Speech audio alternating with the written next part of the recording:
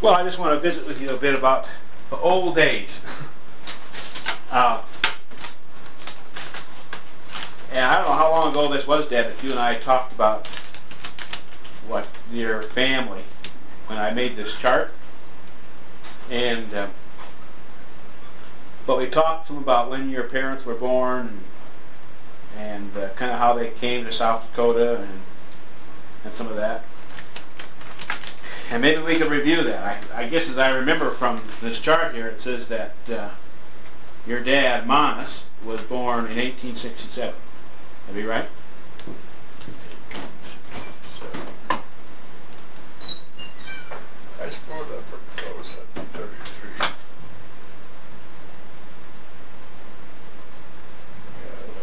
You ain't got the thing on now. Yeah. It's all right. Yeah, he would be, he was 61 when he died in 28. So that's 28 and 33, that comes pretty close to 1867 now. Yeah. And then your mom was Susan Minning, right? Yeah. Okay. How is that related? How is Susan Minning related to your side of the thing, Mom? I think she's good with my dad, ain't she? She, Cousin? yeah. So your mom and your dad Her cousins. are cousins, okay. So that would you... Me and Dad, Fred are third cousins. Third cousins, okay. Our grandpas were brothers.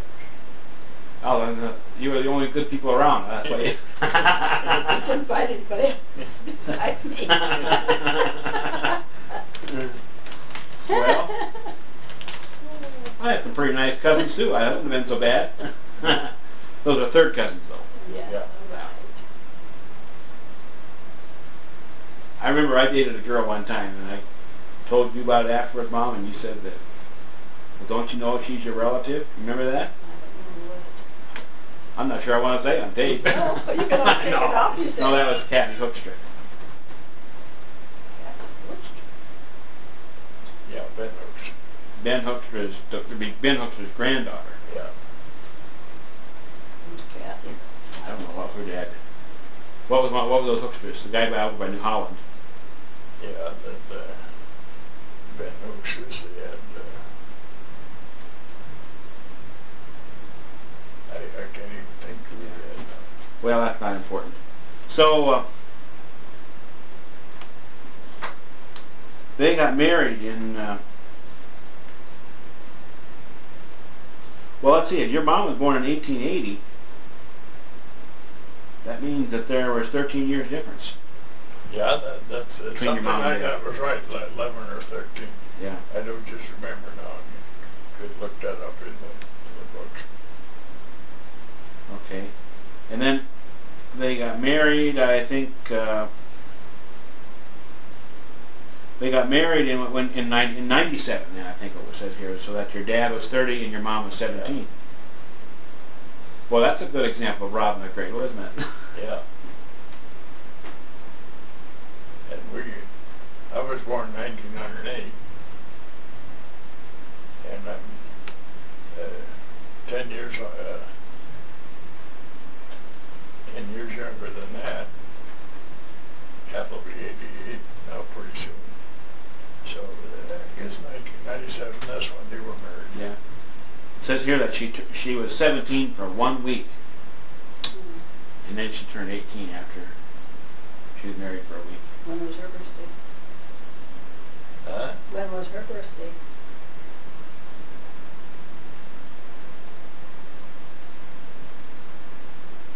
Well, it's 22nd of September, I believe.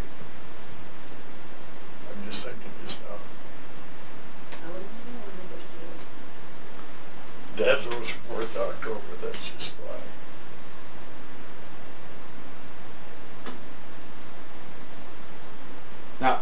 Now your mom and dad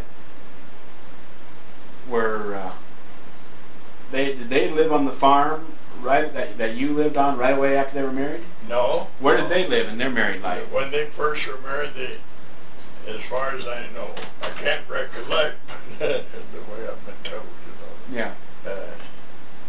Scallo's place down in the north of the dam there, Mm-hmm. in that section. And from there they moved what we call the Foss Farm. That's a mile across from where her folks lived later on, Okay. where Everett Gertie lived afterwards Yeah. for you.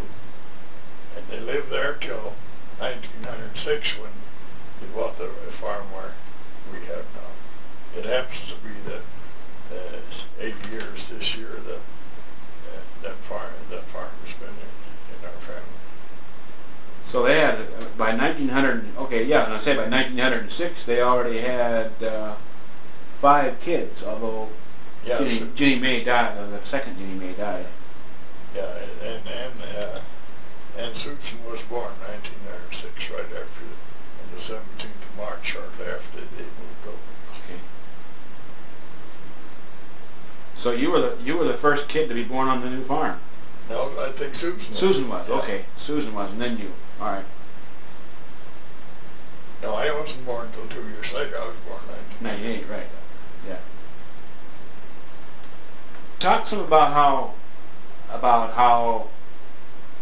your dad got to South Dakota and before that, and I don't know, maybe you want to tie that in some to how Mom's folks. Well, I don't know how his travels were or anything like that, but at one time he was in Oregon for a while too, out in the West. See, he was a loner. He wasn't always with the family, you know. Your dad wasn't. Yeah. Yeah. But he came from Arkansas with that wagon somewhere or other, with the wagon. Well, that's the way they all traveled in them days. Occasionally on the train. Mm-hmm. And other than that, I don't know how they happened to come, how they happened to meet or anything. But can better say I don't know than, and then make a misstatement, I guess. Yeah. Your dad was born in the United States, though, wasn't he? No, he was born in Holland. He was born in Holland. Okay. How old was he when he came from Holland? That I couldn't say either for sure. Were others of his brothers and sisters born in the United States, or were they all? Was he a kid, or did he move here as an adult? I suppose they as a young person, the whole family came. Okay. But I don't know how many of them was born in the old country or not. I get the picture that the bulk of your dad's brothers and sisters and his parents came right out to South Dakota and settled, and then your dad kind of went around a little more. No, they didn't come out to South Dakota and settle. They came out here and went again, and he came back again. Between here and where? Between here and Iowa and Tennessee and Arkansas and I don't know where else. Uncle Fred and Aunt Mary, they got married young in order to go along with them to Iowa. I think it was Iowa. Mm-hmm. One time when he wanted to go over Arkansas, however far it was. And then a year or so, a year or two, whatever, went by, then Grandpa wanted to move on, and Uncle Fred's, they came back. If I have that right now, Mm-hmm. you see, I'm down in the middle of the family. And Maybe Hatton might know a little bit more about that. Huh? yeah, if they remember, you know, and some of them have a different picture. So if I just try to make a positive statement. You said your dad was a loner. Yeah, Oregon, he was by himself, you know, and he didn't always get along with Grandpa. And that didn't get straightened out for quite a number of years. Takes a long time sometimes. Somebody would say, well, if they ever did this replay, that why in the world to make that kind of a statement. I was only 9, but when Uncle Pete and Aunt Mary brought it out, the day Mother died,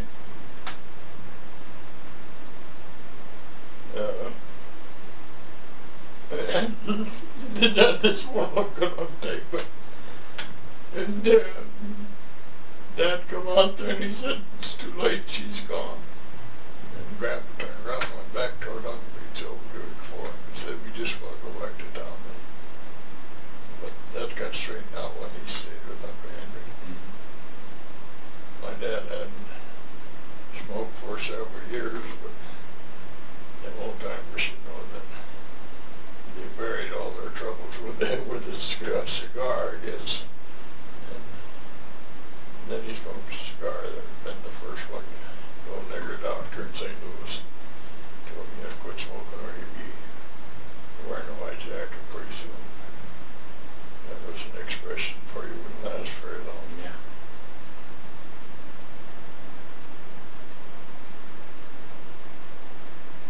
But other than that way, I don't know if there's much more to say about that. I guess maybe sometimes it's more important to know about people and our history and Yeah. some of that. It's more important to know things that, personal things about people than it is when they were born and when they died and when they got married and those sort of things. And so you've used the word loner for your dad and my grandpa.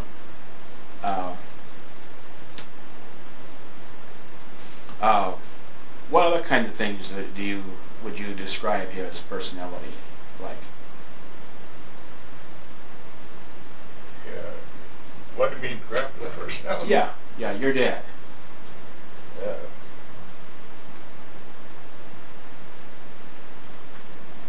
Soft-hearted, hard-boiled. I would say high strung. I think your dad was Yeah, high that's strung. I think he was high strung. Yeah. I don't know him. I didn't know him that well. Quick in action.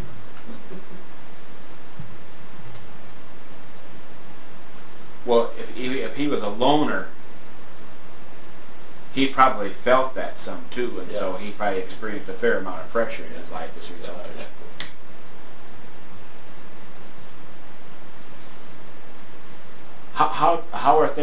How did he fit in with like his other brothers and sisters? As far as I know, 100%. You see how I don't know if I ever had any friction with any of his brothers and sisters. That was right. As far as I know, and I'm halfway down in the family, and those things were all settled. One of the things that I can remember is about your uncles. Yeah. I can remember when Uncle Henry lived upstairs by Mark and Irene, and so I can remember that. I suppose they were fairly old then already. They seem that way to me for sure. Well, not so terrible, unlike we are. Yeah. Oh, I No, they weren't even that old. They probably weren't that old. They were yeah. back in their 60s, I think, when they were about 70 or something like that. They were. And I remember Uncle Fred too, and I always remember him as a white-haired man. And those are the two that I primarily knew. I think I don't know that I knew any of the other men. Yeah, Uncle Lambert and Auntie, they're back quite a little further, that's his sister. Right. But I probably for you. You remember me. You were born in 38. Right. And then you got to have 5, 6, maybe 8 years added on that before you really start registering things in your mind. Right. And so it's well understandable that you don't just remember them so much. Now let's see. Your You do dad. remember Uncle Joe's. Oh yeah. Yeah. Yeah, I get one thing to remember about Uncle Joe is this had to be in the 40s because we were there for a birthday party. I don't know who. It was in the summertime, yeah, and they had a blackout. And I remember like all the lights and armor had to be shut off. You know, back in those days, on the farm, you couldn't. It was all black out in the country. There weren't any yard lights or anything. And the only spots you could see a light shining up over here, and that was, of course, another one over here was Armour, and over here was Delmont. And I can remember that all those lights were shut out. We had all our lights out, even with the gas lanterns. So that had to be before 47 or so in there. But that was at Joe and Jane's over there by Grandview Church. Oh, then see you. But I remember when Joe and Jane lived over there where North of our place. Yeah, north. I remember that. South. And later on, maybe north. That should be way in the very bottom of your memory. But then they lived south when Bill went there for. Yeah, I don't remember that, but I. Sure, that's where you weren't born yet. Yeah, just about when the car burned down there. I remember that. See, didn't Joe and Jane live on the corner over there by Lyle and Yvonne? Yeah. Where Mark, But see, that was Westerman and John. That was right. That was probably before your time. I remember that. Oh, no, that, you do. That was before. They lived there later than they did with the South. No. South was the last place. No, they lived from there to the south, and then from the south they moved to Grandview, and from Grandview they moved to Corsica. Right. And I always remember going over there and getting those Dutch windmill cookies. I thought sugar cookies. Yeah, she made good Big Dutch windmill cookies. Yeah. I also remember over at Joe's, they had by Grandview there, they had one of those grinders that the horses walked around. Yeah. Yeah, there he had one, and I think when he was south, then he came down our place a lot of times to grind his grain for the chickens. See, Sister Marie was with him them years. In the beginning, they lived east of Corsica, or west of Corsica. First on Ed Meyer's place. That was 3 miles, and then from there they moved to Tina Slack House. And while they were on Tina Slack House, that's when Mother died, and then they adopted Marie. And then in a year or so, then they moved down on Frieder's place there by Devon. Back on my impressions of Fred and Henry, and as a little kid thinking of them being pretty old, I also have some sense of them being pretty wise, and I think they seem both of them seem like solid, gentle people. That may have just been my impression as a kid. I don't know. I think that's it. You said solid, didn't you? Yeah. And I think that's as good as you could say. How does your dad relate to them in terms of you think their personalities were similar, or was he a little more feisty maybe? Yeah, part of the temperament, Uncle Fred and my dad's they're pretty much alike. Okay. So, and I've heard later on too that Fred was also kind of stubborn at times. Yeah. And so your dad fit that too. Yeah. And well, like his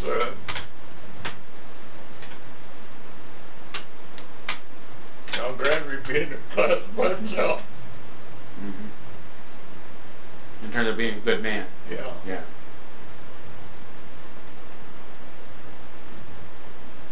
But he was also stern, but he was more kind, I think. Not quite as flighty as high strung as the other two. That'd be my No, picture. he wasn't high strung at all. I think about myself, and a person who doesn't get upset about things, but that doesn't always the way it goes either.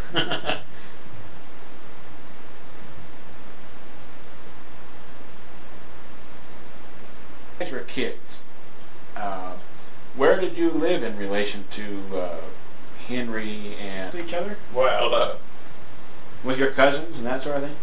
especially with them countries. Good. Okay. Did he live there where Mark lived all Yeah. before? Okay. Well, he lived there. All in my memory. Okay. You know, he always lived there. And Uncle northeast of our place about, that was lived. Oh, let's see, that guess that's about 4 miles from Uncle Henry, something like that. And then later on they moved over this way.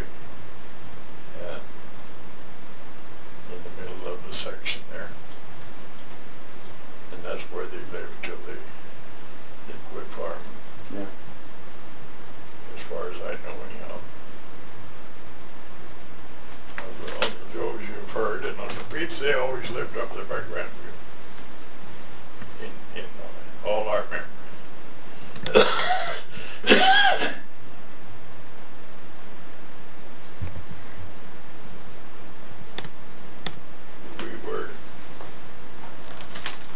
Us and Uncle Lambert's, and well, see, for quite a long time, us and Uncle Lambert's, Uncle Pete's, Uncle Joe's, went to Grandview together, and it was almost a weekly deal that we, after church in the afternoon, we all went to Aunt Mary's for coffee after church. But Uncle Henry's, Uncle Red's, they went to Ebenezer in the early days, and afterwards they went to Corsica. Where was Ebenezer? Ebenezer used to be in Bill Teskey's school there, you know what Okay. you would remember as Bill Teskey's. Yeah.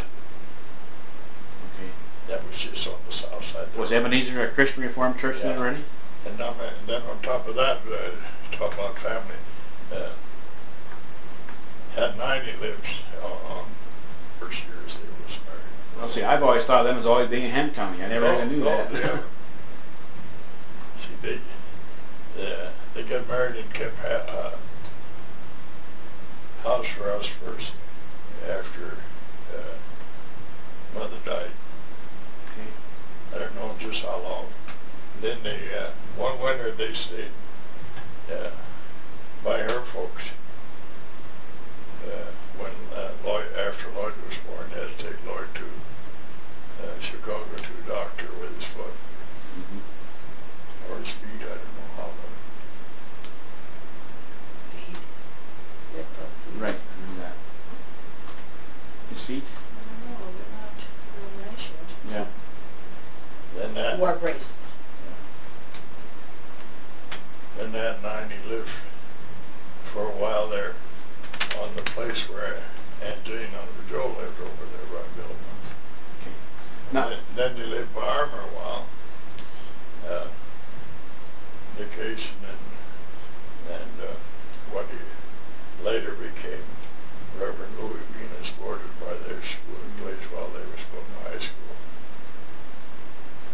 And then from there they 23 or 4 somewhere in there. okay, now, your dad's family consisted of your dad, Manas, Yeah. and Fred, and Henry, and what were the other kids? Jane, Hattie, and Mary.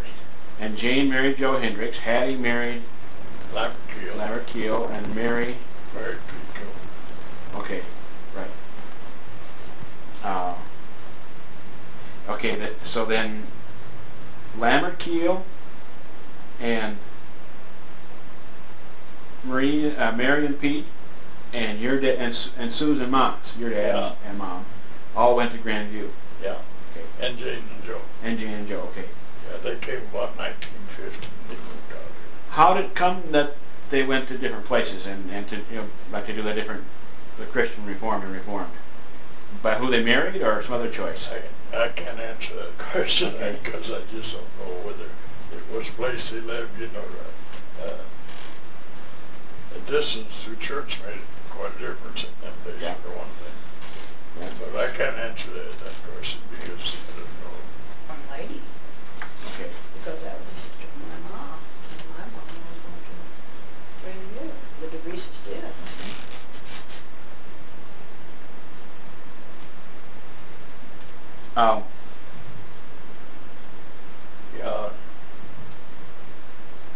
think so.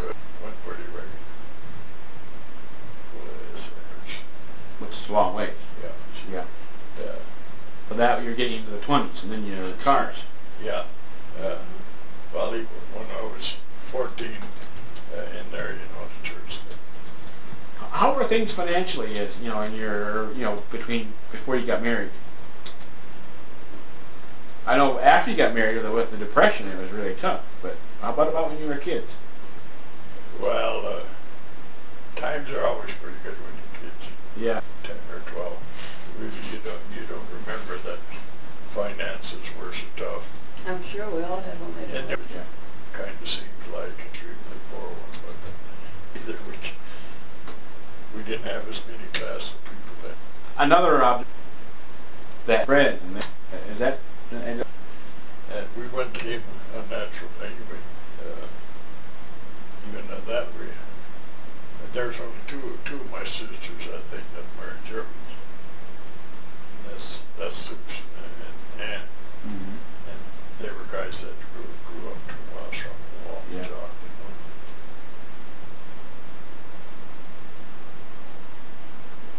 And but Well, I guess that's true. that mixture started a few years later after school organization. Yeah, that's when I really. You see, then now I think 50% of our marriages since that time are between Germans and Hollanders. Well, I work with Indian people a lot, so I'm a minority. And I always felt I had a pretty good experience growing up as a minority, because that's the way I felt when I went to school. Went to school with all those Germans. We got teased about it a little bit, but it wasn't a big deal. But nowadays we hardly realize that we are Hollanders or Germans. Yeah, and you experience it much more than I do yet, living over here and other places like that. Most people don't appreciate what it means to me. What it means to be Dutch. It has a lot more greater impact on me than what people outside me think. That had a lot of influence about how I think. They still call it that once in a while, the Dutch Reformed Church, but that isn't the case anymore. That's right. Yeah. We've started mixing and growing so fast that we're only the Reformed Church in America now. Christian Reform is the same thing. We have so many mixed people that we're not Dutch anymore. Yeah. Well, probably okay. I look at this chart and I see that your dad and mom got married in 1897 when your dad was 70 and 30, and your mom was just a week away from being 18. Then in 98, Hat was born. In 1900, Jennie Mae was born, and then in 1901, Jennie Mae would be another Jennie Mae was born and died. Between that and Yeah. Okay, and then Ann was born in 1904, Susan 1906, you were born in 1908, and then Alice in 1910, and Lena in 1912, and Henry, Uncle Hank, in 1914, and then Marie in 1917. And that's also when your mom died. Yeah. In childbirth, right? Yeah, month. No. Well, now they called it something else, but it was infection or blood poisoning after childbirth. Okay. About a month. I got just a month after this one. And she was 37 years old then. Yeah. Next to 38. Yeah. And so at that time, your dad was 50. Yeah. Which is just 2 years older than I am. And he had the Hat, who was 19, and all the way on, Henry just 3, well, over the ages. Yeah. When your mom died, your dad was 50, Hat was 19, Jen 16, Ann 13, Susan 11, you were 9, Alice 7, Lena 5, and Henry 3. And of course, Marie just 1 month. That's just overwhelming to think about that. Where'd you get that Yeah, and this, Dad and I worked this out a couple years ago. in that respect,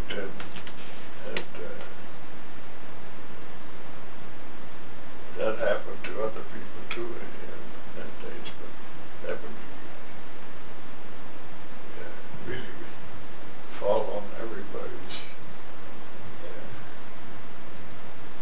sympathy now if a family with 9 kids lost a mother, which doesn't happen very often. That's right. Well, first of all, I don't have 9 kids very often. See, even in what I knew as Grandma Ligtenberg was only step-grandma Ligtenberg.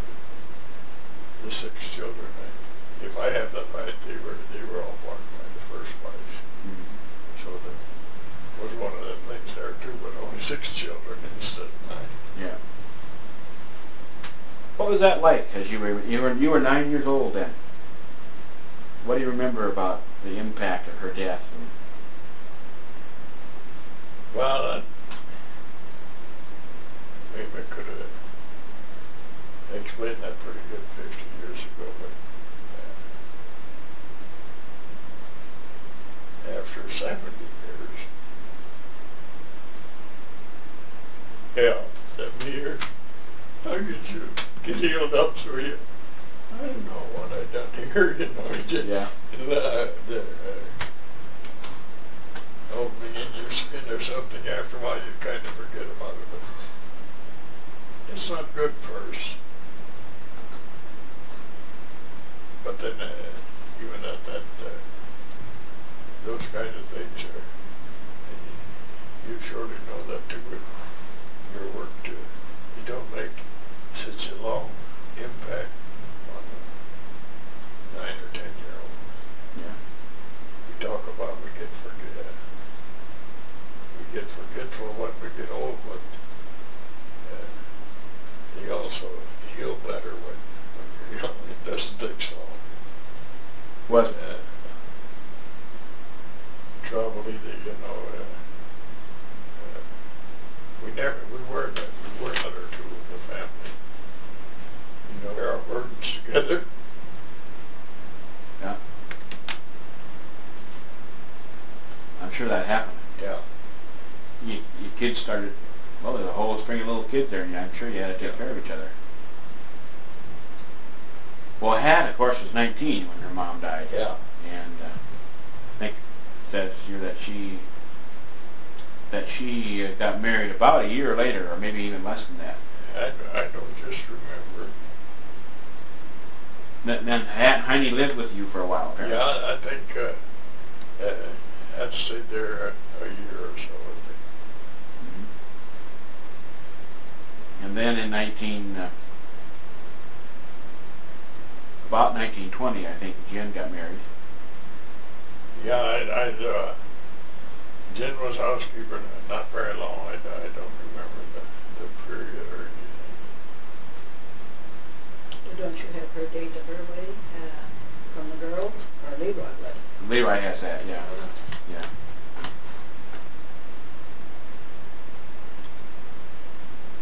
Yeah.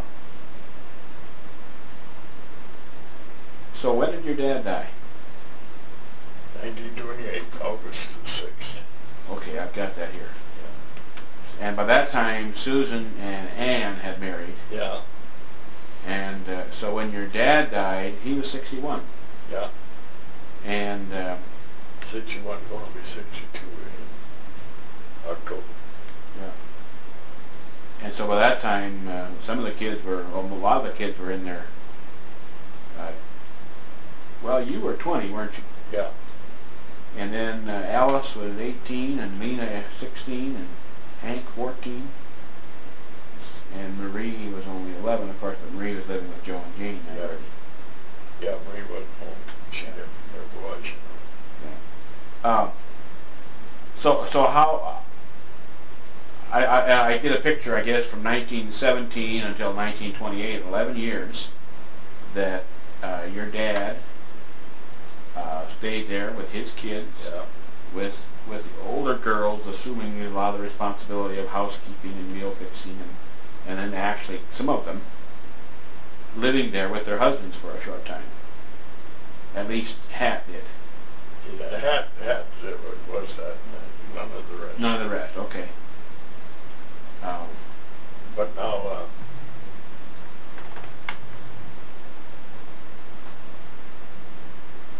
there was a time, sometime or other, I remember just how that Alice and Guy was with us after Dad was gone. Okay. I don't remember just how that was, but, or just when. Now you were 20, and then there were 4 other kids. No, just 3. Okay, yeah, right. Yeah. Hank and Lena and Alice. Yeah. Okay. So you 4 were together. Yeah. And then you said, who came and stayed there for a while? Well, later on, Lena got married that first winter, sometime or other. Okay. And well, that would be from August till February, I guess. She got married pretty young then, 17? No, I think she was 18 at that Okay. time. That would be 29. Yeah, that would make, right in the neighborhood anyhow. But and I don't know, just when Alice and Guy get married, that doesn't come to my mind. But they stayed there too for a while. Guy was working for Montgomery. I helped out and worked for Montgomery part of the time too. I think that was, might have been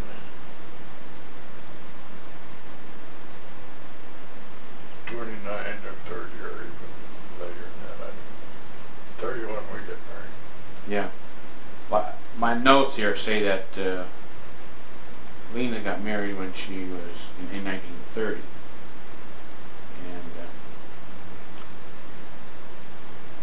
And so the 3, you and Hank and Lena and Alice lived together on the farm. And then Alice's husband came there and stayed there. Sometime in between. Sometime there. Lena was gone at that time. Yeah. Okay. Who was in charge? No, I'm supposed to be. What do you mean supposed to be? Who said? Well, that's. Did your dad say that? Yeah. Okay. See, his survivors were.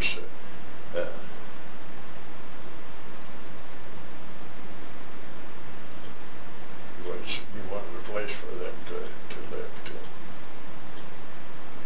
And from there on, I just don't know exactly. I was responsible. Henry and Uncle Joe were guardians, and till then I got married. We got married, and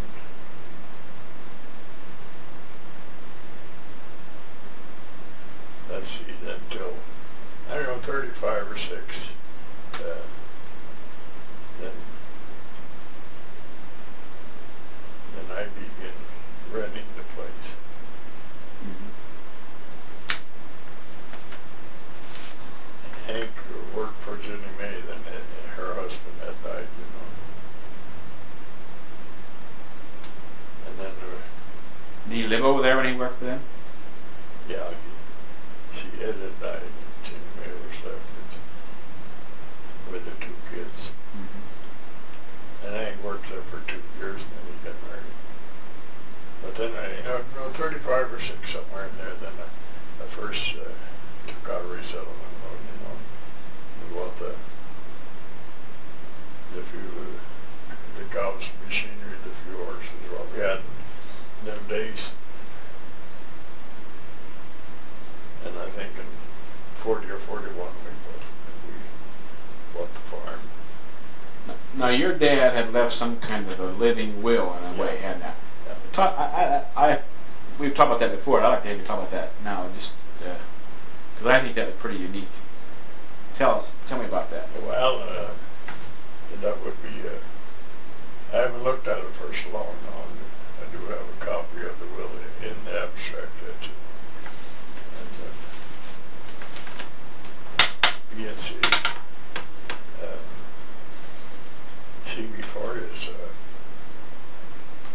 cancer operation. 26. That's when he came home and made that. Mm-hmm.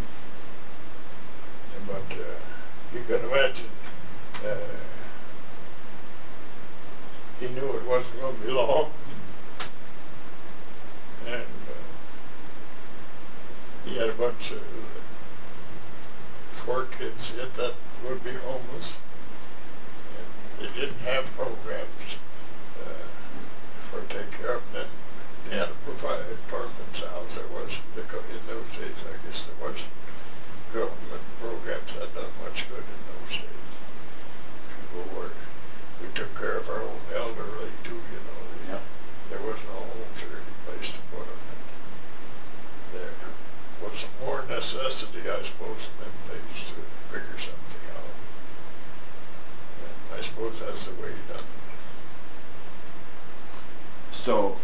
So he left the farm divided equally to all the kids, except that he left that was all to be divided equally, except that we were to have the use until the last a kid. place to live till they had other places to live.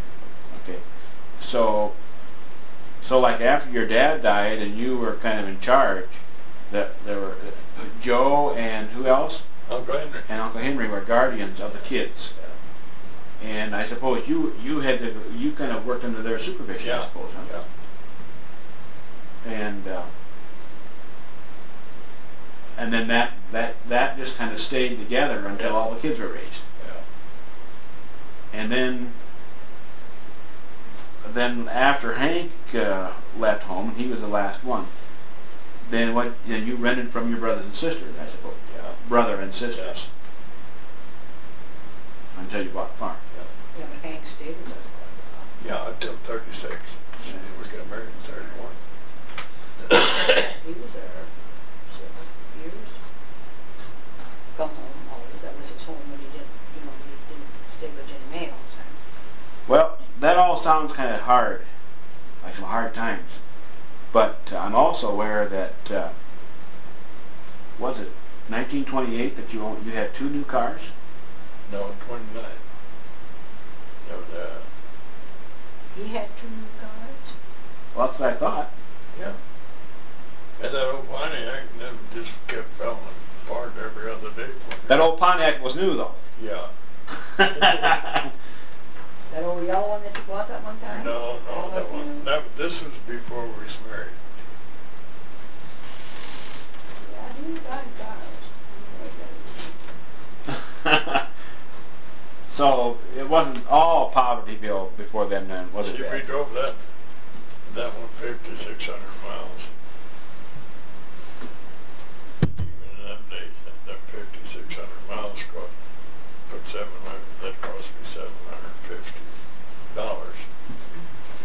And that was the price of the car. New was for that go $750.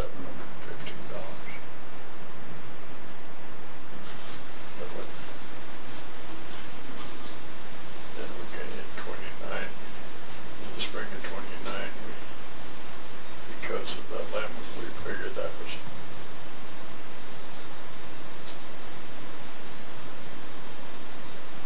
went back to it. Then we came out with a 6-cylinder ship. We bought that. And that lasted all the recorded days and a long time into our marriage. It's the first car we ever had that made 100,000 miles. You know? Really did, huh? Yeah. Well, I guess I think it's kind of interesting. It can get kind of heavy when we talk about everybody dying and all Yes. these, all you kids being left alone. But I don't know. I guess you were in 29. You were 21 years old, and you drove a new car, and that you didn't like that one very well, so you got another one. You know, Jason's just about 20, and if he could pull off a new car, he would think he was doing awfully well. Yeah, but then you just take care of and manage 2 sisters and a brother at the same time. Mm-hmm.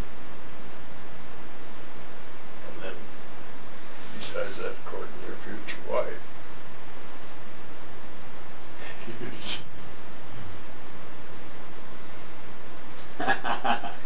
We didn't do such fantastic things. That was money costing any money. Yeah. Mom, here you were, and we've been talking about Dad a lot, and you That were... goes in the mini book. Yeah. You lived My pretty... side goes in the mini book. Right. You lived in the community, pretty close. I mean, so you knew Dad. You saw lots of him, I'm sure, right? Yeah, we used to visit. Yeah. Us and Mike. Yeah. Went to catechism. And then, you know, we took them kids to catechism pretty regularly. Same with these kids that was right on the way there. I need 1 or 2 days reason for that. So, when you lived on the farm most of the time when you were growing up, where Everett and Gertie lived? Yeah, When I was growing up? yeah. Okay. Did you live your whole life there? Well, No, 20 all the years we went to school. 26. Went to school there all 8 26. years. Okay. 27, I guess you moved off. So, and the school that you went to, now you went to the school that I went to, Yeah. but Mom, you went to the school that was... South of Susan Frederick, and then that way half a mile. Yeah. The Vanderbilts. Yeah. Okay. Manowar School was built. Right. Lots of anaerobes over there. Did you have any, your family was together, your mom, I knew your mom and dad, and they lived, just not so terribly many years ago. What did you were certainly aware, that Dad's mom had died and left all these kids, and then later on, his dad. What kind of ideas did you have about what was going on over at their house? I had no idea. Didn't even phase you, huh? I don't think it bothered me very much. He was going through all that pain, you didn't I know remember it. when Aunt Mary and Uncle Fred died, though. Okay. That we went to the funeral. Well, I think I was going with you then. Or what? We weren't married yet, were we? I remember going to the funeral. I remember that, being on the yard of the Uncle Fred's. And then that was kind of a lonely, weird place. We used to kind of have it at the home first or something. Well, the body stayed at the home then. Yeah. Both my books funerals were from the home. Embalmed out there in the home and everything. See, they didn't take them to town. I kind of get better in some ways. Death gets so removed from us nowadays. Somebody had to sit up with the bodies all night. Yeah. In them days. One thing I always remember that I was a 9-year-old kid, and old Bill Clark, he was the undertaker, and he came out the morning of the funeral, he still had some work to do. I remember, I think Dad had, with the horse hearse and them days yet or not. No, I think they might have a car. But anyhow, it's just, at that time it was just, by the date, 1917, that was kind of, some people had cars, some people didn't. But anyhow, Clark came out there, and he had some work to do that morning, that's in the one body.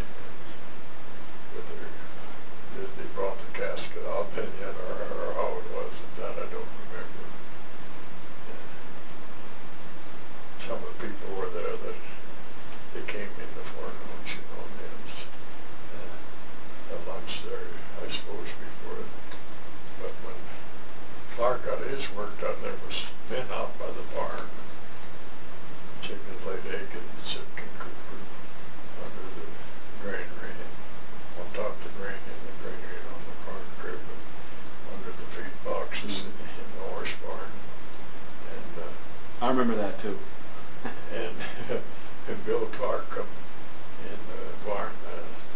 The barn was full of horses, of course. Some people came with him. And he found a bunch of eggs. He said he didn't have a dinner. So, a bunch of eggs. He said, don't remember, it was 6, 8, or 9. He takes his pocket knife and breaks one end a little bit just for a little arrow hole, you know. Then kind of chops the other end and sucks one egg down after another raw. That's only 6 to 9 years ago. I remember it real well.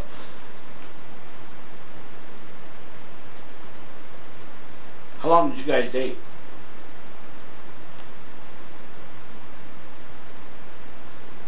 Year and a half, maybe. Yep. Pontiac was that one we were just talking about. Got that sometime we changed the bill of sale once, so that till the first year. And I was dating her then with that Pontiac. In fact,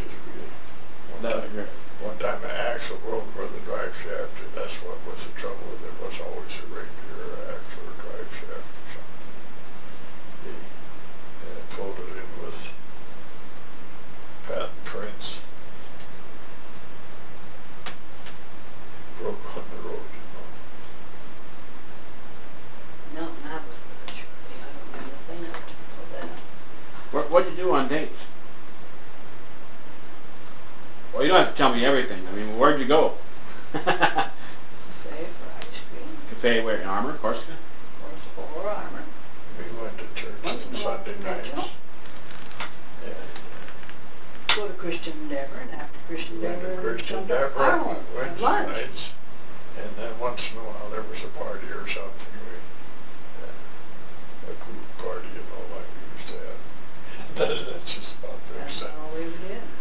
Once a year. Once in a while a show, though, but they weren't shows. Once in a while decoration day. Just came. comical, you know. Yeah. Once in a while decoration, or not once in a while, every year on decoration day. That was the big thing for dates. That's one time when everybody went on. Our young people. Mm-hmm. Where'd you go? But Milltown quite often. You went to Milltown too? Well, Milltown and Wheeler Bridge. Wheeler Bridge. That's quite a ways away. No, we thought so at that time. Just about 50 miles. Yeah. Ravenna, fixed on. I don't know if they ever went to Ravenna very much as young people know. Yeah, we did, because it was roller skating. We tried to roller skate. I couldn't roller skate. They had a roller skating rink at Ravenna as well as Bass Beach, Bass didn't they? Beach, yeah. I don't remember. Tried to roller skate, but I I never don't remember roller Ravenna, skated. but then Bass Beach. Never did roller. Well, I learned how to roller skate at Bass Beach. I suppose that was in the 40s, I would assume. Had to be. I wasn't that old. No, that's there anymore. Yeah.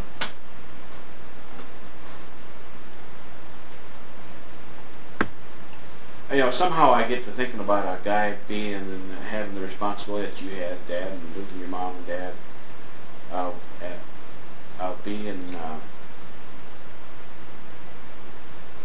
It looks like you took on the responsibility very seriously of being in charge, and left with that. And I think even before that, your dad being sick and being the oldest boy and running the farm. In some ways, you were probably a pretty good catch for a woman, but on the other hand, a kid who'd been that super responsible and mature could have been awfully boring. Well, you don't take on that responsibility. It's pushed on to you. Yeah. So to speak. You want to respond? Almost feel like you know you have to do it. Yeah. It's there. And You're in it. When you look back on that now, how do you think that? What do you think? I'm just thinking a young couple. I'm just thinking, you know, the young couples today. If that had all happened to them, there'd be a lot of heavy weight hanging on about that. And yet you were dating and having a good time, weren't you? I guess so. We didn't know any better. Didn't know any better doing anything else. But I always say, why in the world did we go somewhere on our honeymoon? Never thought of such a thing. But who did? They did very many. We never did nothing. Did very many? I don't know. At that time, I suppose not. I wouldn't. I never heard of honeymoons back then.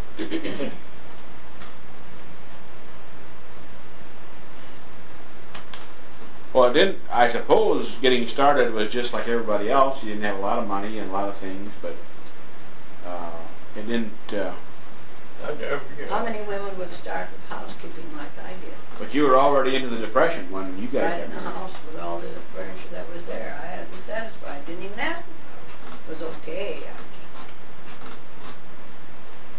I remember the first time we went there, the wind was blowing and the howling around the house, and oh, weird. Was that any different than what you had though? Yeah, because there was lots of family around there. I could hear it. Okay.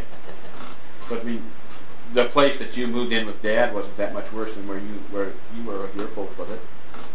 Oh, I guess I thought it was. I thought folks had a new home, you know. It was pretty nice. Folks had a nice home. And then we east of town here. yeah, they, Okay, but you weren't living there, did you? You didn't live there. I lived there for a while. Oh, did you? Oh, yeah. sure, they I got married there. Okay. they moved down there, I think 26. Lucille was a baby when they moved I think there. in the I fall think of she was about a 26. year old. She's 1 or 2. Hardest children. Well, I suppose in a way you married that your family showed some of the effects of having lost a mother and a dad. And, but everybody wasn't living in new houses then. I never thought No, of they it. bought that farm and didn't have a big enough house for the family then. They had a built house. Yeah. So the house was built before they moved on. Of course, it didn't, in those days, you didn't need a bedroom for every member of the family. Right. Sometimes you had 2 beds in 1 bedroom. Sometimes you had some people had 2, 3, 4 kids sleeping in one bed too. Yeah. And they say you lay like spoons. You all lay the same way, and then when you have to turn, you all turn the same way. That's what Hinckley must have done.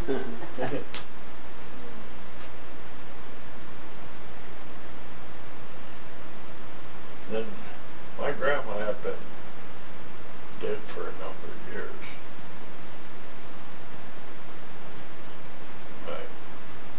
Before we got married. And we didn't even have, wasn't going to buy even a wedding suit. I was going to wear the suit I had. But things didn't always get settled so fast in them days. But finally my grandma's estate was settled a few weeks before the wedding. I inherited $90 from my grandma. That's what I bought my wedding suit wedding suit on me. You didn't spend $90 for a wedding suit though, did you? I got almost one of the best suits you could buy in them days. Didn't quite cost me $30. I was going to say, yeah. In fact, is the coat still hanging in the garage where I live. It is? Yeah. I thought just the best. No, the coat. Well, then you should keep it. I didn't know it was around. Yeah, it shouldn't be kept in the garage. It's been There hanging, in the dry, it's been hanging there for 24 years.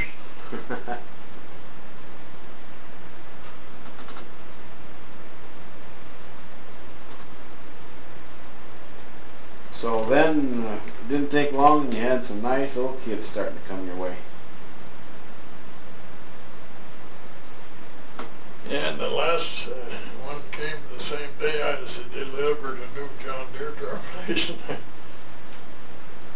we never had any more after that. Well, I'll bet the John Deere made you more money than the kid did. We did. Well, it didn't last That's as why we long. don't have very many pictures of you. It didn't last as long though. Spent all the money on the tractor, huh? Or he was more interested in the tractor than he was in the kid. Which one was it? I don't know.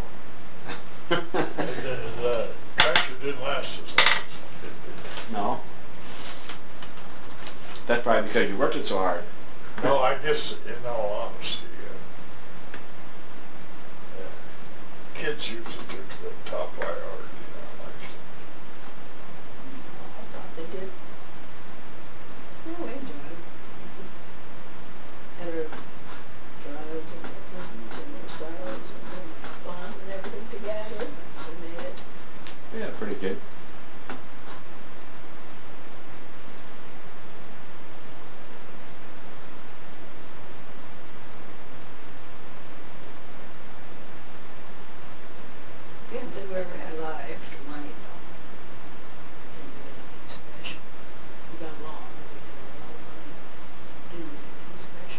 Yeah, you don't remember any time. We were most of the time about average people. I would think so. You know, I guess I can remember if I want to try to think about how were we poor. I can remember going to Marty Mission and getting clothes. I don't know if that meant we were poor. Well, I didn't think so at that time. Everybody did. Well, Right. it's because we made our clothes. Yeah. Kids and ourselves. I can remember being really proud of some feet sack shirts that you made me. We get some wool coats from Marty Mission, and Ann made little coats and caps for you guys. And one of the things that I can remember you saying a lot, and it was actually true, is patch upon patch and a hole in the middle. And I know that I had some clothes that I went out and worked in the field and did chores with that they were patch upon patch. But now today they wear them with holes and more holes. Yeah. No Jason- patches though. No, Jason had a hole this big in his jeans. And it was some of the things. Patch. It wasn't because always because you absolutely couldn't get them. Because over the years we were forced to be conservative. Yeah. You didn't quit them at the minute you got money. Yeah. Now you did. Well, you did. Didn't feel bad. You got the prize for having the oldest car in school. Remember that? No. I don't remember that. Yeah, you got the prize for having the oldest school in your class or something one time when you was going to high school. Don't remember that. Yeah. 47 was the oldest. I don't know. I had a 47 Studebaker. I graduated in 56. That was only 9 years old. Yeah, and you had the oldest car. Whether it was that. Maybe that was in Springfield. Because when Springfield was the one you had then. No, it wasn't Coast. Then I had a 51. Well, I can remember some kids had newer cars, but I know that. Dave Kuster had a 41. And then, of course, Irvin Bulldike had a 52. So he had a, Bruce Teskey had a 50. They're a little bit newer. I think I remember when I was a junior in high school, I think that might have been my first real new suit. With both the top and the bottom matched. Tweed. I don't remember even. That's It probably. was matching. I had jackets and pants that were different before that. And of course now we could afford them, but our kids won't wear them. Remember when you little gentlemen used to wear them hats? Yeah. Yeah, but you like to wear hats. Yeah, I remember. I like to Even dress. though they're funny. You mean, you like to wear hats. Just something different. Till you'd start having them ducktails or what you call them. Call them ducktails if you want to. I call them DAs. You know what? It was pretty close to the tail. when we had our 25th wedding anniversary a couple weeks ago, a couple months ago, and Leola put her dress on. I of course don't have my suit anymore, but I slicked my hair back and made a DA for the kids so they could see what it looked like. Man, they wouldn't wear a cap or anything. Oh, you nag me all the time about wearing a And cap. to find a bunch of guys that used to find $1 for a cap. Right. If you just wear them, I don't know how long you did. We'd wear them until we got in the driveway, Dad. And then we had to comb our hair all over. That was the worst part. Yeah, You get your hair all in shape, and then you had to put that stupid cap on. So you just kind of set it on the top, so it wouldn't get very messy. I suppose. The way we did when we went to school. We had to wear long underwear. High shoes and long underwear. You know what that, the long-legged underwear, where that would go. Oh, man. We went way up to all them bulges and knobs in our socks. We didn't wear sliders, we had dresses. We did that kind of things too before we got home. Yeah. I guess I also remember that the soles of the shoes would come loose real easy. The whole sole would come loose from the shoe. And then I remember sometimes we would sometimes put a rubber jar Rubber. For every day? around the shoe. Don't you remember that? Yeah, I sure do, but I don't know if that was necessary that we'd have to wear that fly. We didn't do that very Maybe it was until we got to sound or something like that. I don't know. I remember doing that. I also remember sticking cardboard in the soles because you had a hole in it. And you just get it. We warm up. Yeah. Well, see, you mentioned, but we still do that. I don't basically believe in not using things until you wear them out. Yeah, I think you got your foot across the wrong way now. The other foot has got a hole in the bottom. Pretty close. Oh, maybe got the socks on at the end this morning. Terry says, in fact, a while back, I guess it was my birthday, they gave me socks because he says he can't believe a man of my position runs around with socks like I do.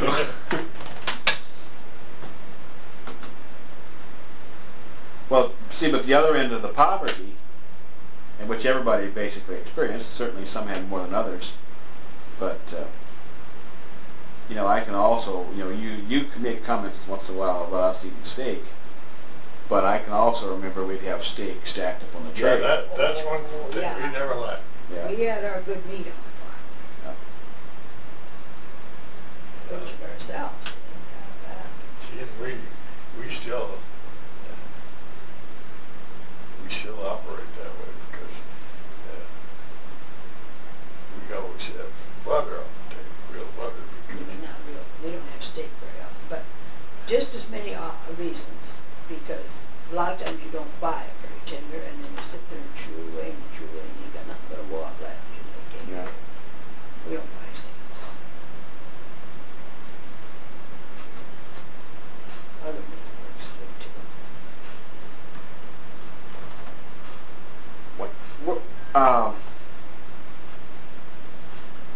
Do you remember that one time when, I don't know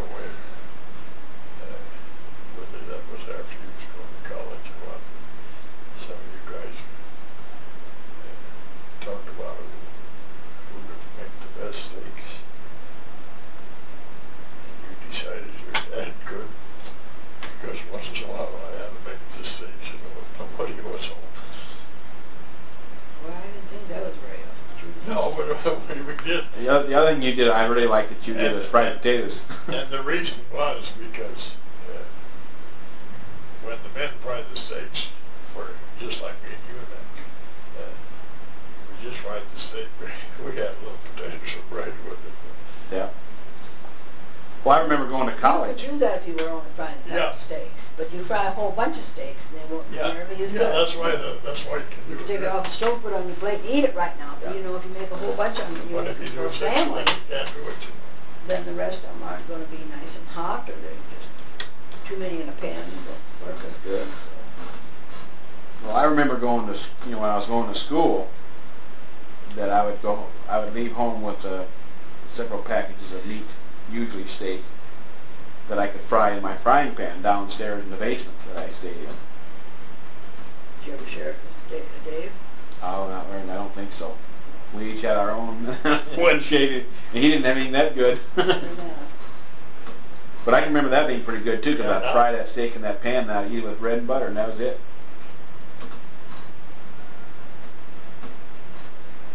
John, would you turn that off? I want the sound off. Okay.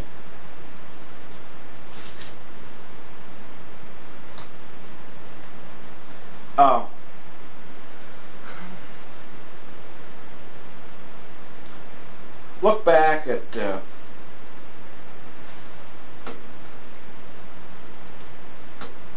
spiritual in your life, both of you, in terms of as kids in your own families, and then you're coming together as a married couple, and then raising your own kids. How did the Lord play a part in your life, and at different times? How did you grow, change, develop? I don't know, maybe you guys can see that better than me. I don't know. I guess we just was brought up and prayed that our prayers would be answered, and just depended on the Lord to help us through, and He did. But I think, in a way, I have grown more. I see things more differently now than I did when I was younger, I think. well, you begin to understand things more. Yeah. Sometimes when you're in things, when you're born in the church, baptized in the church, make confession of faith, you do those things. Regularly, you don't always understand what it was about. There was a time in life anybody would consider me a pretty good Christian, and I didn't even realize any different myself. This was several years after we was married, and I began to see that things was different. And then you thank the Lord that He didn't take you back there when you thought you were a Christian because you had been brought up into it.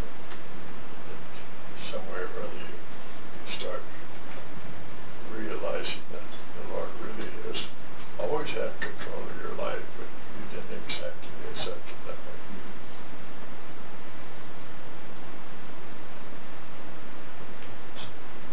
Mom, when you say that thing really developed later, when Well, are you I thinking see about it a little differently. I mean, more serious than what I used to when I was younger. But I still depend on the Lord to help me Yeah. through. I'm trying to obey the Lord. I ask for that wisdom for my children. Pray the Lord. Not that I've always did the right thing. Don't get me wrong. We've had a few ups and downs with it. It's always better when you look back. We need a faith to know that the Lord will take care of us in the future. We know where our future leads us, but when you look back and see how the Lord even took you across the rough spots, which probably you couldn't have made without Him. Yeah. That strengthens your faith for the future too.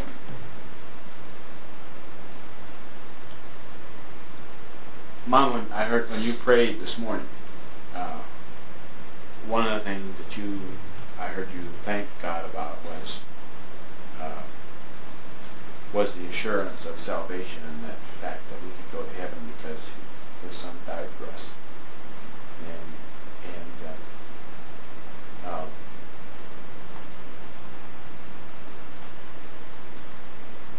And you prayed that. You were real confident about it. So that you know that heaven is your destiny. How long did you know that? Well, I think I've always known it, but always believe it. So, yeah, you believe it, but you maybe don't always live it. See, sometimes your faith failed you. How long were you real confident? I heard you pray this morning. It was nice to hear that. You just prayed it like you thank God that that's what's going to happen. I am. Have you always been that confident? Maybe not always. At least I don't feel it that much as I do now. That's what I said. I maybe wasn't as serious. I know now I won't have a lot to live on. I don't have long to live. If you believe in the Lord Jesus Christ, you shall be saved. And that's what I believe. That's what I'm looking for. Good. Yeah. See, I think that you live for a while. I don't know what happened to all these years. You've seen the map and everything. And the road is there. You know the road. It's right there before you on the picture. Directions are there. You've read them and everything. But the time in your life, man, I got to make sure I'm on that road. It's just that simple.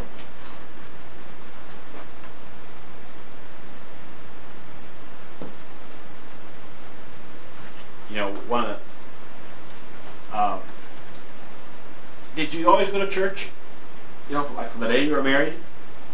Yeah. Yeah, we never That stayed. was. I always did from the day I was born. I know that. We never stayed home for any Yeah. reason unless we weren't able to go. About as faithful as we are now, Yeah. nowadays. I mean, Yeah, we don't look for excuses. I stayed home for John today because I wanted to be we with him. didn't risk our lives just to attend church, but Yeah. if it was possible, we went. That was our, I guess you might say, our number one priority. We always say All we're our going life. to go to church. That's Sunday night. We're not going to go here or there because we're going to church. And I think we tried to stick to that about as close as we could. There was times we didn't go, you know, but not because of fun or parties or get-togethers or whatever. We tried not to do those things. And I still stick to that we don't want to have our Christmases in cafes or Thanksgivings. And you know, one time then when I said it was Thanksgiving, I think that's about 2 years ago, I said to Arla, you guys have said already go to the cafe on a Sunday. I said, but I've always fought that. I don't like that. Not that that's so terribly wrong, but I just always feel I'd rather not. I want to go to the Lord's house, and that's where I feel I belong.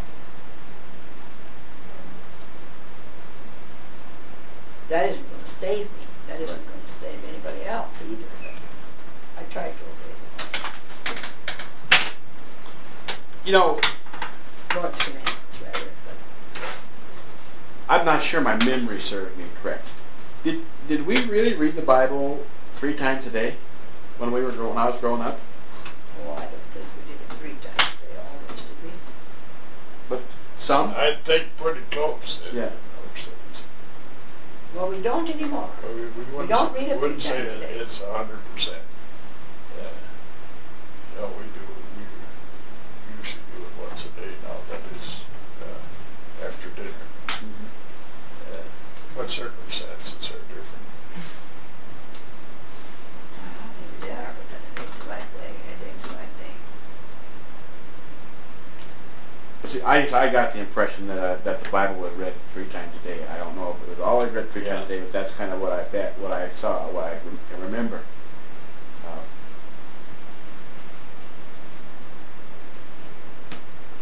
We still don't study the Bible like we should.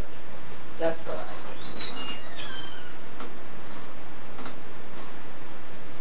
And I say that to the pastor. I never was a leader or I can't lead a lesson on a Bible study. I can't do that.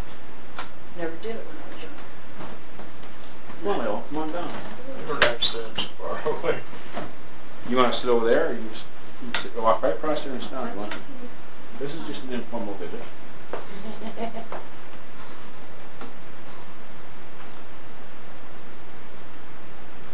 I guess one of the reasons that I was interested in talking about seeing how you developed is I think about my own development too. And of course now in the Baptist church we like you heard it this morning's sermon, we are taught to receive Christ. You just taught whoever believes on Christ shall be saved, and it's not by anything that you do. And that's certainly true. That's what the Bible teaches. I remember you said it to my mom. Sometimes I have such doubts. I don't know if I'm saved. Yeah. I don't know, my mom would say, believe on the Lord Jesus Christ and you shall be saved. That stuck with me. I thought that was Well, a good scripture. and I suppose even in this day of higher education,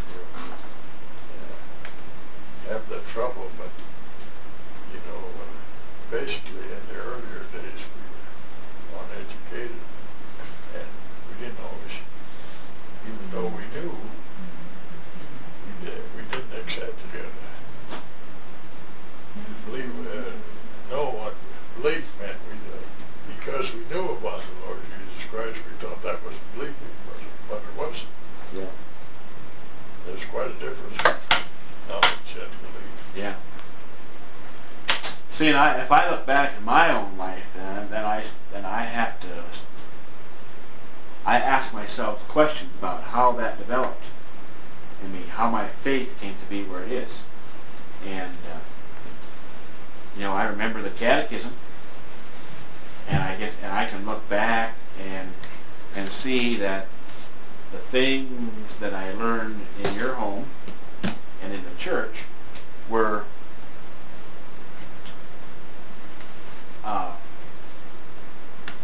all solid stuff. And I can remember as a 17-year-old making confession of my faith, and I really was committing myself to the Lord. I can also, we have pictures of us on our honeymoon, of me reading the Bible on our honeymoon.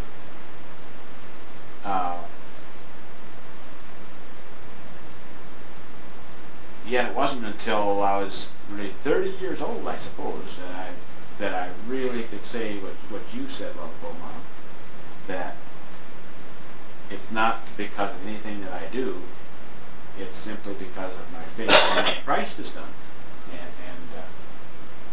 So I look back and I think, well, maybe I believe that. Maybe I trusted it even when I was 14.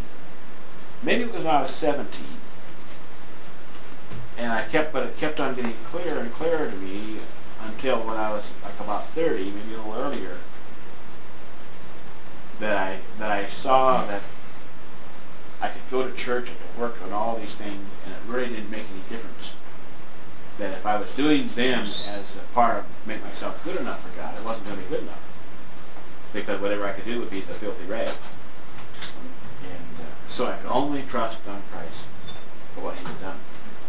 And since I grew up in your home and in that good church that you brought me to, and I didn't have that real clear until I was 30, I was really interested in seeing, well, how did you guys get it clear? And it comes gradual. Yeah. It comes gradual, and by living and by learning as you get older. sometimes it seems to be a hindrance, but in different cases it hasn't been in ours. But in your years of memory, I don't. You hardly remember a time that I was in the governing position in those churches. Oh, you were always where we were growing up. Yeah, and I mean, I was always on the, you know how to remember when I wasn't on the consistory. Right, yeah. By the time you were that big, I was big enough to remember things.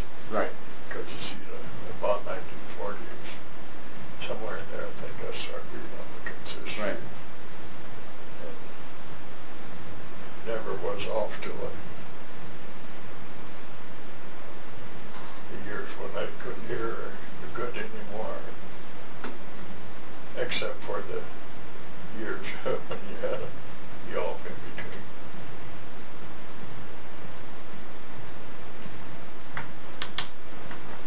Well,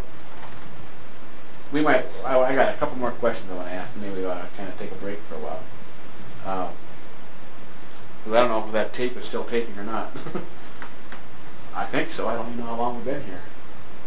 I didn't remember either. Quite a while. I didn't even look.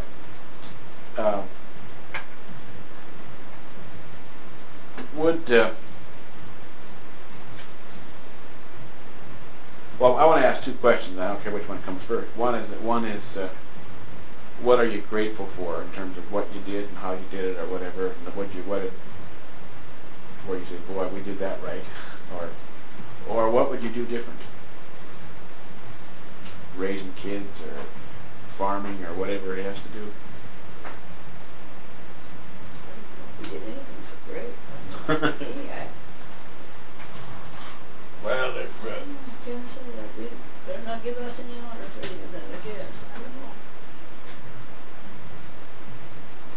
I'm sure through the Lord has helped us through. That's not one thing I mean to say, but to say we did good stuff.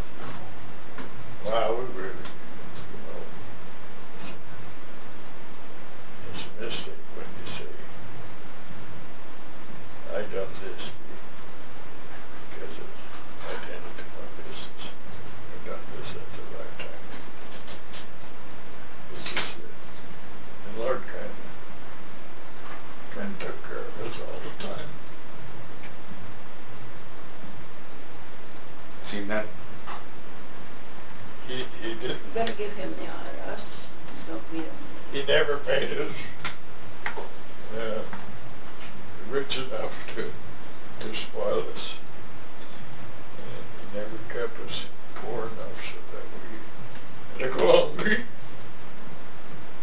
or steal, as the Bible says. And we never had any bad kids.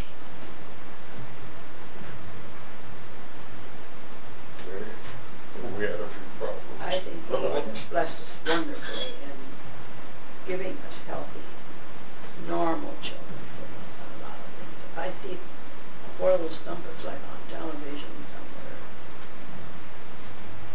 sickly or mongoloid or whatever, you know, then you really can count your blessings that you have with a normal child. That's what I think is about. You know, a blessing to be thankful for. Well, you know, I'm sure it's wisdom that gives, and it's wisdom in you that gives credit to the Lord.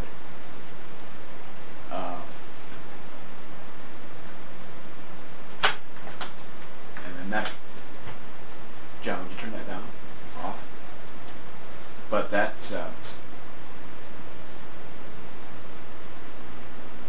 I suppose earlier in your life when you were going after certain things with more energy and all that, you might not have put it in such the same way as you do now, right? Yeah, that's right. But you do wonder what you see, do I wonder what you did all these years, though. yeah. You do. You really. Where has the time went, and how have you spent it? It's awesome. Almost. You're still here, and you're still going. Sometimes it's a dream. Yeah. And I think if we think this is the dream, think what it's going to be in heaven. Sometimes you pinch yourself. Did I really live? Huh? Yeah,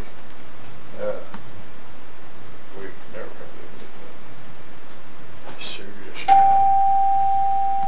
had a couple of operations, he's had a couple, but nothing ever serious.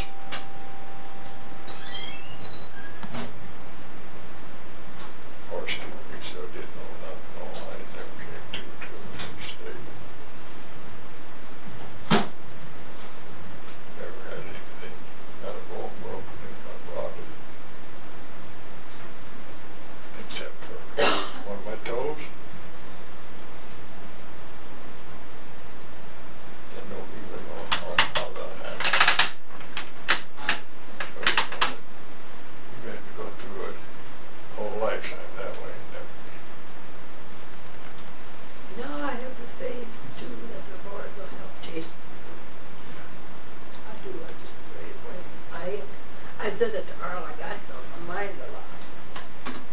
I even said that in Ladies' Aid. I didn't mention him, but I said, what is this when you feel all of a sudden someone enters your mind, you know, some person, and you feel like you need to pray for that person or something. So that's the Holy Spirit. Minister said, that's a good answer, Jennie, sister. It is. That's a good answer. Well, I have that feeling quite often. I said, that's the Holy Spirit.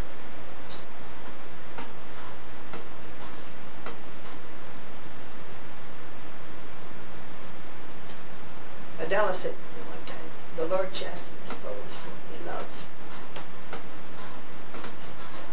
Well, that's what we always had. Try to tell a kid something, I had to slap their butt a little bit, that hurts me worse than does you. Yeah. Lord, it's the same way, isn't it? Yeah.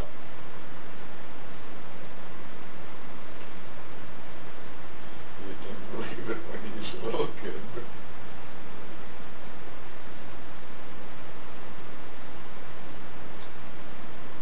Well, see, when you get out, when you sit down and relax, it's not so bad to talk on tape, is it?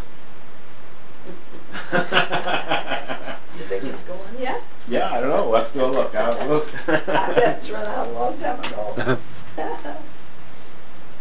Oh, it's still going. Is it? And we'll just shut it off. I don't know exactly. I haven't